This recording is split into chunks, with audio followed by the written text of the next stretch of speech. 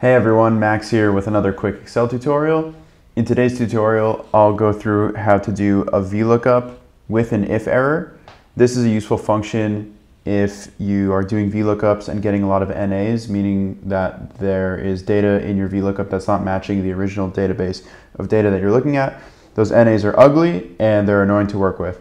And so this is a really quick and easy way to fix that. So first of all, if you haven't seen my basic VLOOKUP video, go check that out. Otherwise, I'll just quickly run a VLOOKUP and show you how to fix the problem. So we start by doing a basic VLOOKUP. In this case, I have a bank of names and I'm trying to find the email that corresponds to these names. So the lookup value will be the name. The table array will be all of our names and emails here. And we're gonna do Command T to lock that in on a Mac.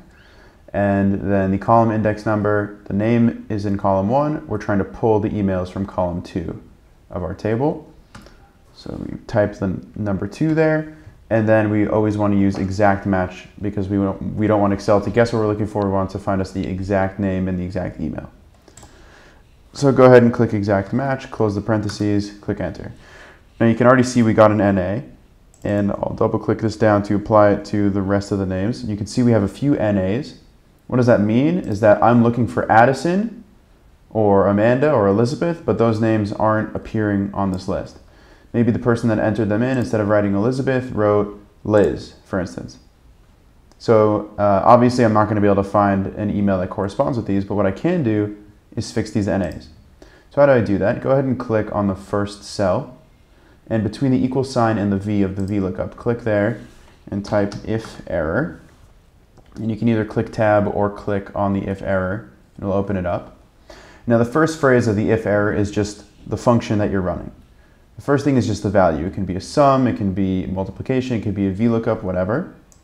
But after this parentheses, when you type a comma, the second value is if there's an error, like this hashtag NA that you see here, what would you like to show instead?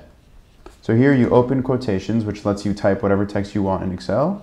And you could type something like no match. You can type anything you want. You could even just do blank if you want, and then no value will show up. But I like to type something in because then it's easier to sort. Close the parentheses, close the quotation marks and the parentheses, and then click enter.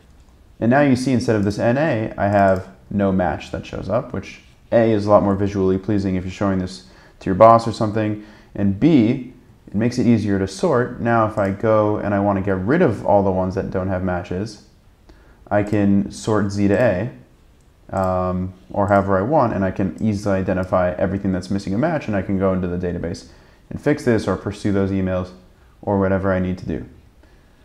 I'll include this formula in the description below, and feel free to ask questions. Let me know if there's anything else you'd like to see on Excel for Mac.